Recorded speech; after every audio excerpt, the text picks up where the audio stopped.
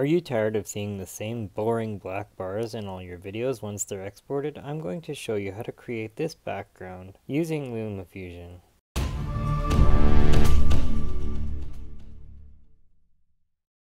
I love Mike's videos.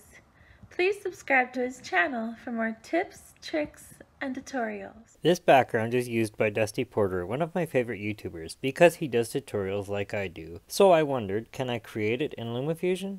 Here's how I did it. When you open a new project, you'll see the property called Frame Aspect. The footage I'm working with is recorded on an iPhone 11. To use the custom iPhone settings, all of your footage in your entire video must fit within the iPhone frame. My video intro was not recorded on an iPhone, but on my iPad.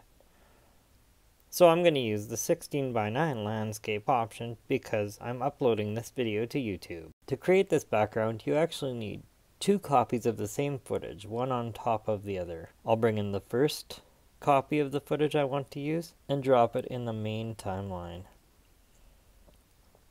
Then I'll bring in the second. When I bring in the footage, notice that it fills the entire 16:9 preview window. Next, I need to make sure the footage matches up exactly. If it does not, the motion in the final video will be distracting to the viewer.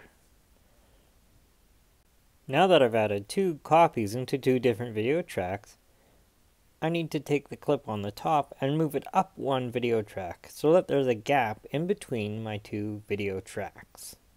Like this. Double tap on the top clip to open the clip editor. As I scrub forward, notice that the 2 video clips are automatically linked together. This is important when you go to edit the video. I'll show you what I mean later on. Keep watching. Select frame and fit and size and position, and then shrink the top clip down so that the entire iPhone screen is visible inside the preview area.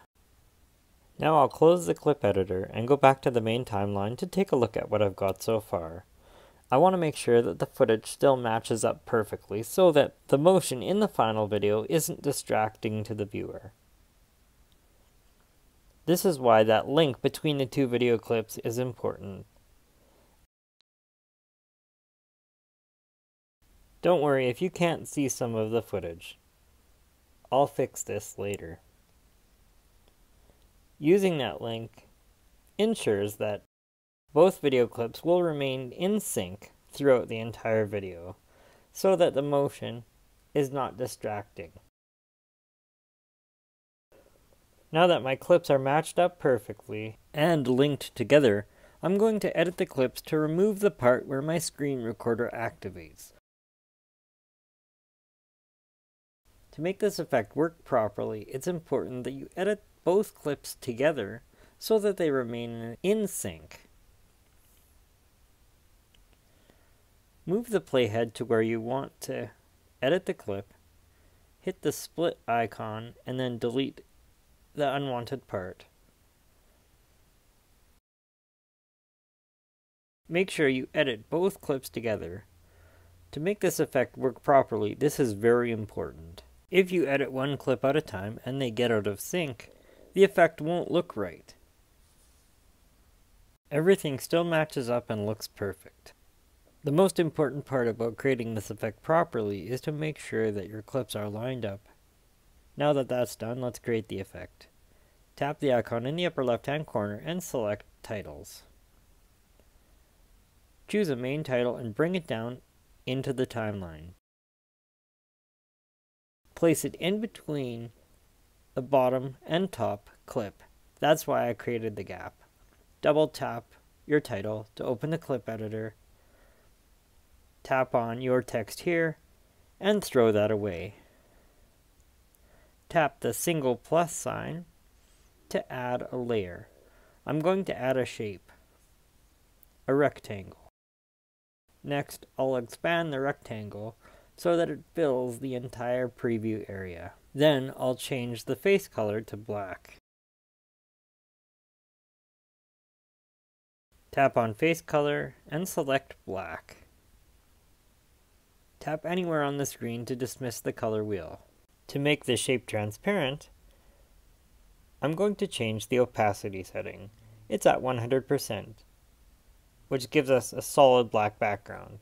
I find this effect looks best if you adjust the opacity to between 75 and 80%.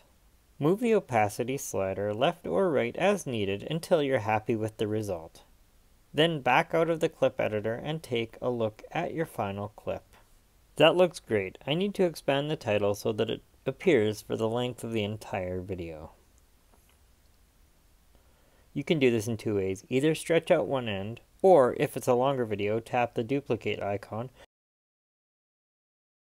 Move to the end of your video to delete any extra footage and clean up your video tracks. Hit the split icon and the trash can icon to get rid of the footage. Once your video tracks line up, you can save your project.